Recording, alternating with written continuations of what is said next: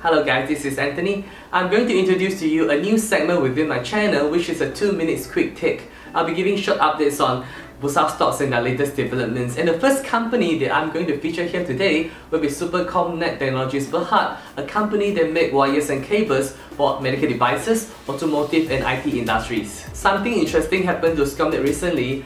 On 2nd September, an off-market transaction of 35 million Scomnet shares was done at RM1.95, representing a 5.43% stake in the company. And it's important to note that this new investor bought Scomnet at current price with no discount. This sent out a very strong message to the market that they are confident on the prospect and growth of the company.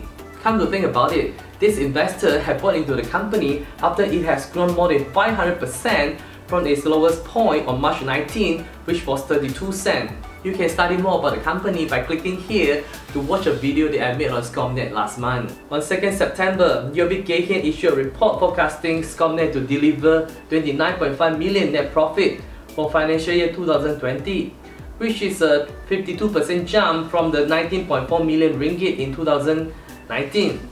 It is also forecasting a net profit of 51.6 million ringgit for financial year 2021. This means a 75% jump in earnings from financial year 2020. UOB KayHian has recommended a buy call with a revised target price of RM2.40 in this report. On 7 September, Rakuten Trade said in an updated report that they love Scomnet for its resilient earnings outlook and its strength as a proxy to the recession-proof healthcare industry. They also increased the earning estimate by 19.5% for financial year 2021 on the back of rising orders from major clients. Alright guys, that's all for my 2 minutes quick take. Please remember to subscribe to my channel for more Bursa stock update. Liking my video will be wonderful for me as well. Thank you and see you again. Bye!